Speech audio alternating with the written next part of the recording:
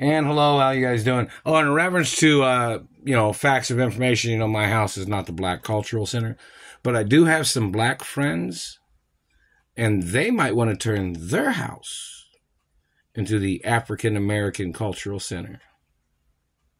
What do you guys think about that, my African American friends?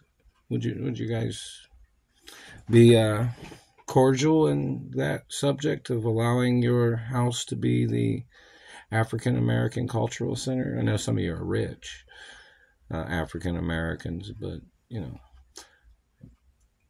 that might be a possibility. So you might want to tell some of your friends of your ethnicity that you might be turning your house into the African American Cultural Center. My house, I can't do that, but some of my African American friends might be able to do that at their houses.